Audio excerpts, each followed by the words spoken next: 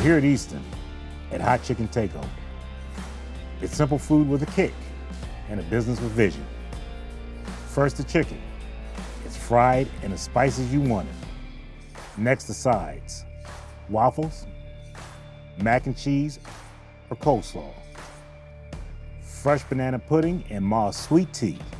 That's it. First question, why fried chicken? Why fried chicken? This is the question we get a lot. You know, I fell in love with a style of fried chicken when we took a trip down to Nashville and felt like this is something that's missing in our community. And so we got started. And I think fried chicken is kind of a great human kind of equalizer at this moment. Everybody has a connection or a legacy to fried chicken in their family, and we love it. And so it seems like a food that brings people together. So your menu, I noticed, is just one page.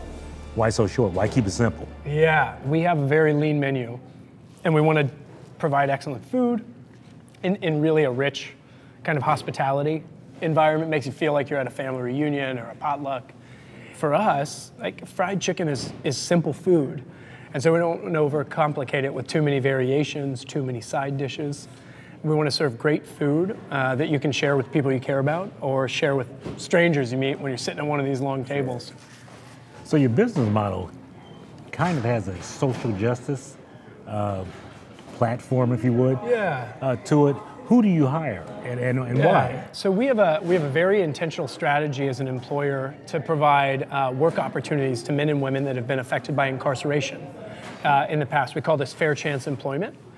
It works out that 60 or 70% of our team members are men and women that are getting back on their feet and kind of establishing a future story for themselves, and we get the privilege of being alongside of that. Now, I read somewhere about your business, about how you go about your everyday doings in the company, is that you are concerned about people's future and not harping on their past.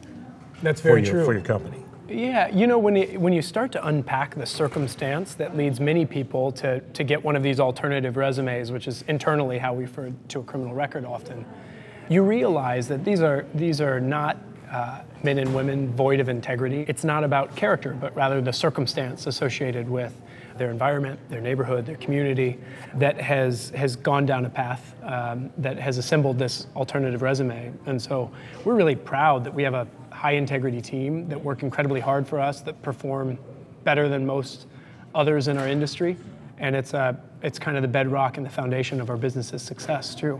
So you've got flexible scheduling, you've got counseling. What about the profit? What about the bottom line? How do you make that happen? We're able to run a really healthy business operation because our team is incredibly reliable, efficient, and productive, you know? And so when you talk to a lot of employers in our category, those are not adjectives they often use to describe their workforce. And so we believe our business is strong because our people are strong. In terms of those benefits, you know, thinking about supporting somebody through a match savings program or a cash advance system or mental health counseling or, you know, support in any of these, the reality is there's a pretty significant return for that. If somebody has adequate transportation, the likelihood they're coming to work on time, a lot higher. There are a lot of instances like that where we actually believe we're making not just investments in our employees, but really an investment in ourselves as a company. So was this just sort of put into your spirit to do something like this, or was this something you had saw somewhere else or thought about over the years? How did this happen? So I've been doing this work now for about 10 years in a variety of different settings. Hot Chicken Takeover has been running for about 4 years. This is, of course, a pretty successful application of the model.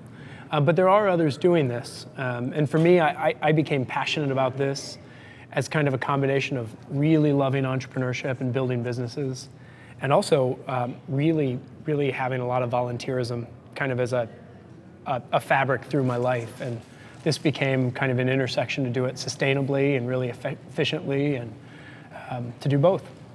You started kind of small, and you grew.